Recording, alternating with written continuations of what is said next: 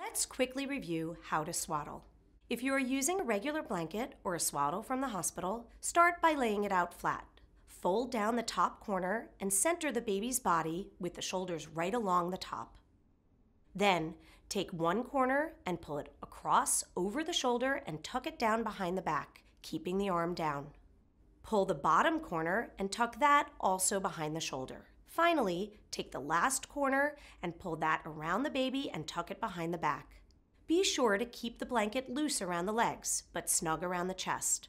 Swaddling should be used for infants under 2 months of age.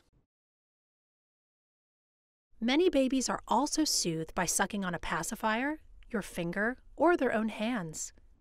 Pacifiers are fine to use for soothing and sleep once breastfeeding has been well established. Never tie pacifiers to the crib or around your child's neck or hand. At 6 months of age, you may want to limit pacifier use to the crib so that it doesn't interfere with your baby's attempt to babble and communicate. Many babies will also settle down when they hear white noise.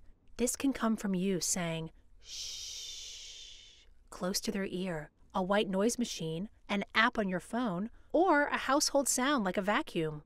Many babies like a little bit of movement such as standing up, bouncing, gentle rocking, swaying, or light swinging motion. You're going to become an expert soother of your baby, but it isn't easy. If you feel overwhelmed, upset, or angry, it's okay to put a crying baby in a safe place like a crib and give yourself a break for a few minutes. Call a friend or a family member, pour a cup of tea, and then come back. You can always also call your baby's doctor and let them know that you're overwhelmed. They can help you with other strategies to help soothe your baby. We want to be clear that it is essential that you never shake your baby, as forcefully shaking a baby can cause damage to the brain.